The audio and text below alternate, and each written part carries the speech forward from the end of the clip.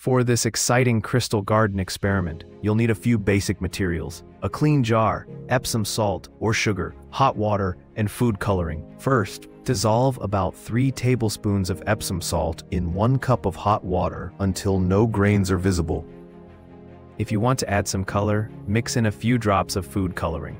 Pour the solution into the clean jar and place it in a stable spot where it won't be disturbed. Now watch closely. As the water evaporates over a few days, beautiful crystals will start to form on the bottom and sides of the jar.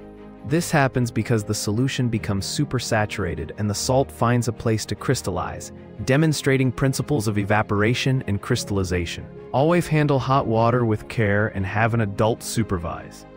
Remember, patience pays off, and soon you'll have your own sparkling crystal garden to enjoy. Get creative and try using different colors for a more vibrant result.